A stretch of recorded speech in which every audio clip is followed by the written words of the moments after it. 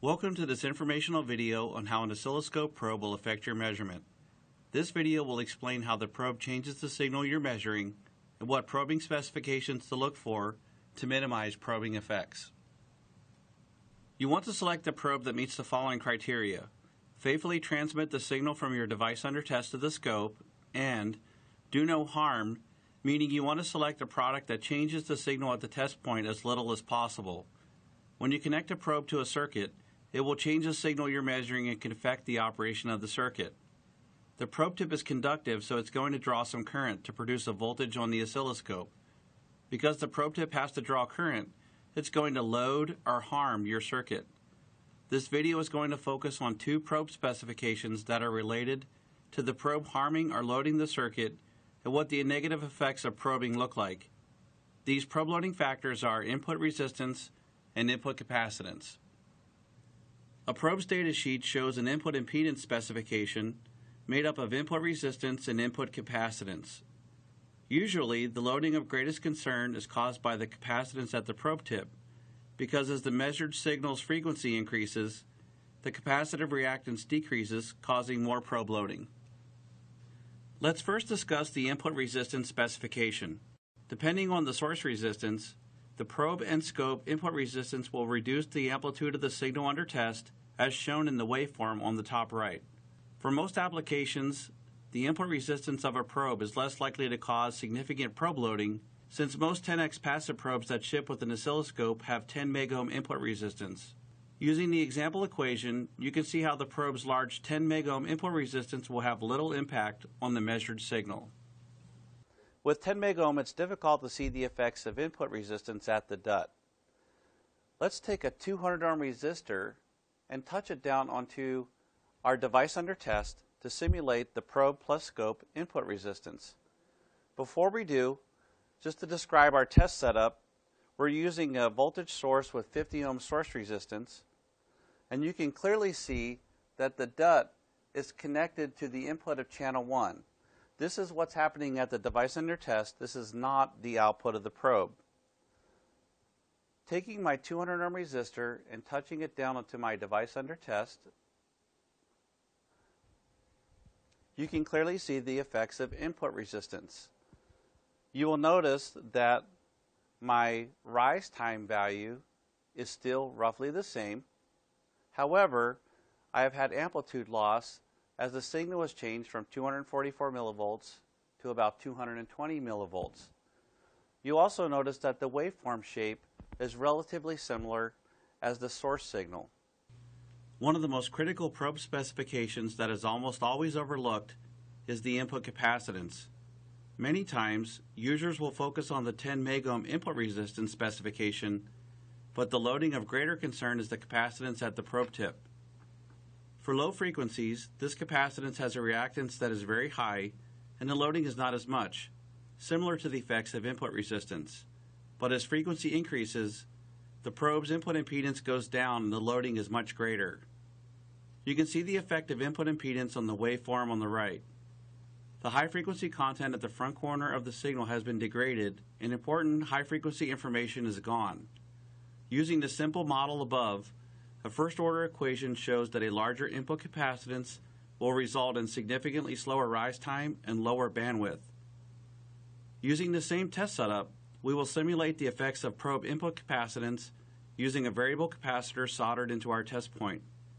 We will adjust the capacitance from 7 to 50 puff to observe how probe input capacitance degrades the high-frequency content. Again, you can clearly see the DUT is directly cabled to the oscilloscope, and this is not the output of a probe. Let's now adjust the variable capacitor to see how this additional capacitance affects the front edge, so we can see how a probe with a larger input capacitance specification will do greater harm or have more loading on the signal you want to measure. Adjusting the capacitor from 7 to 50 picofarads, you can clearly observe how the front edge rolls off and the rise time is considerably slower. We've seen how the probe affects the signal at the test point.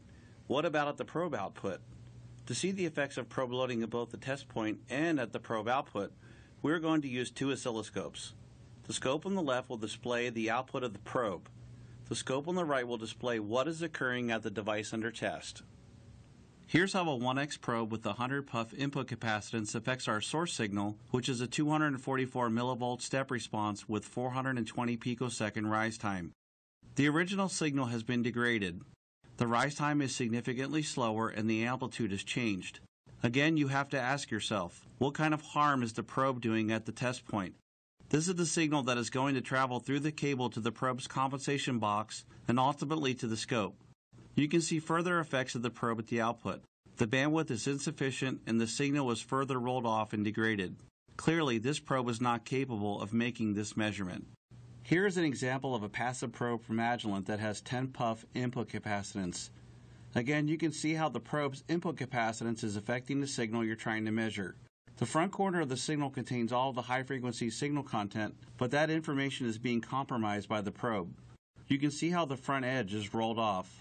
Once again, how does the probe harm the signal? The rise time has been degraded to 1.1 or 1.2 nanoseconds, and this is what is happening at the test point.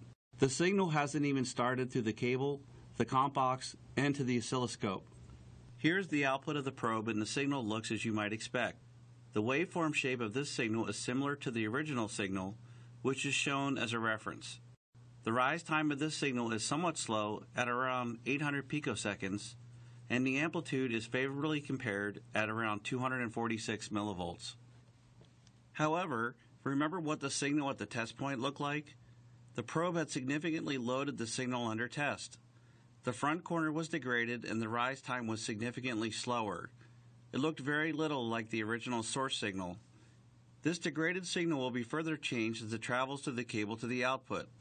This test signal has to be reconstructed by the probe and the scope to make it look like the original signal. This kind of loading or harm may have adverse effects when you're performing important circuit validation. A product that has redefined performance in the passive probe category is the Tektronix TPP0500 with industry-best input capacitance at just 3.9 puff. Touching the TPP0500 down at the test point, you can clearly see the benefit of a probe with low input capacitance. The signal on channel 1, which is the loaded signal, is nearly identical to the source signal. Once again, you want to make measurements with a probe that is going to do less harm, meaning the probe is only going to minimally affect the signal you're measuring. A TPP0500 offers nearly the probe loading benefits of an active probe. Let's once again view the Agilent probe loading effects and compare it against the loaded signal from the Tektronix TPP0500. The differences are dramatic.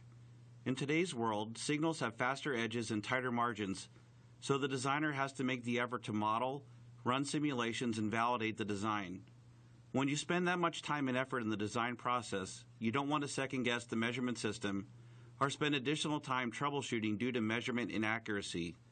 In this case, one would have to question if the effects of probe loading are the weak link in validating your design. Here's an example where the probe's loading effect may not only cause measurement inaccuracy, but can also affect circuit operation. In this case, the probe's large input capacitance has caused the signal to fail to meet critical setup and hold time requirements. You can also see how a degraded front edge or ringing can cause reflections, which will compromise signal fidelity. When you're validating your design, the last thing you want to do is fight the test equipment. Make sure you choose a probe that is going to do less harm by selecting a probe with low input capacitance, such as the TPP0500. When selecting a probe, users will often look at what are considered to be the banner specifications, which are bandwidth and dynamic range. As you've seen in this video, the probe's input capacitance is a critical specification. A probe with less input capacitance will do less harm or cause less loading on the test signal, which will offer measurements with greater accuracy.